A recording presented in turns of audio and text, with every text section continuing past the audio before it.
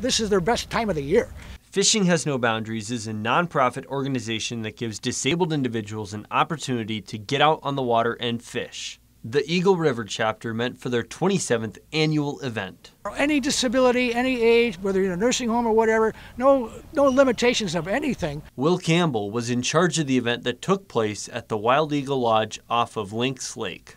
Another chance they never get to get out, so people are helping people in a fortunate thing, and the helping of that is right to the heart. It was a chance for families new and old to cast a line. We caught, in fact, 3 perch, 1 for each of us.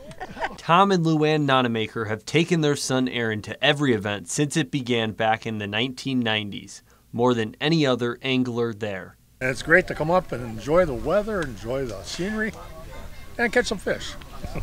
37 fishermen and women with special needs showed up this year. While that number is down from years past, they hope to bring it back. We still need more volunteers, more helpers to do driving boats, bringing boats, be assistants, be attendants, to help with the program, and we'll get back up to the numbers where we were. As long as the club gets more help in the future, they can continue to see dozens of big smiles. Just to see the look on their face when they catch a fish is priceless. In Eagle River, Matt Weaver, Newswatch 12.